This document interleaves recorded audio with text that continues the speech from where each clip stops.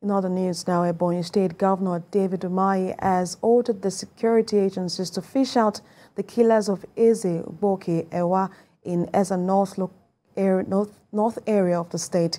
Senior correspondent Ivy Kano has more in this report. Desperate times, they say, call for desperate action, and one of such is the alleged murder of Chairman of Eza North Traditional Rulers Council, His Majesty Igboke Ewa. I've directed the Commissioner of Police to fish out the perpetrators and their sponsors.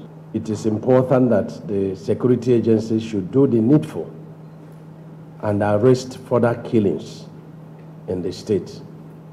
I thought that democracy is about, making different choices and not clanishly, asking those that have opposing views with you, to have their lives terminated. According to the governor, nothing is worth killing for, not even politics. He warned candidates of opposition party to stop inciting the people. The state will hold them responsible. They have been doing things like this and getting out of it. But let me warn that this time around, they will not. If you have problems with elections, just like I have problems with elections, what we have done is to compile, those polling units and the infractions and made our report to both the security agencies and to INEC. Security agencies, particularly the Commission of Police, wasn't spared. The man is sitting on the fence, and I've told him that he will be responsible for whatever consequence will happen. Go and look at, Eza North, report. That complaints of threat to the lives of those who do not agree, with a particular, candidate is there. What did they do until the man was murdered?